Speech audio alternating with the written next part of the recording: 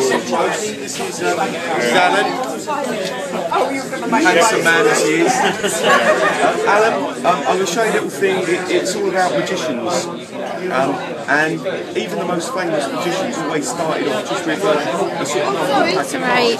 They always did.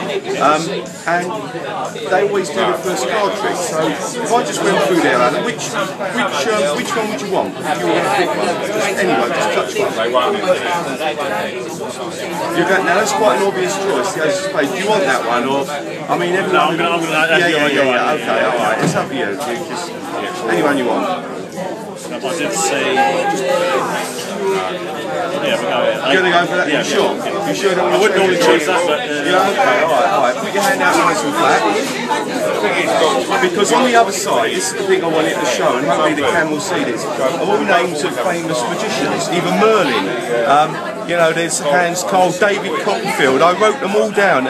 Hans Moriarty, you got Chris Angel, he's a mentalist, David Nixon, all these ones.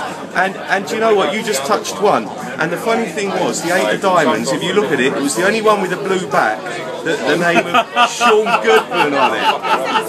He's a good magician. Thank you very much.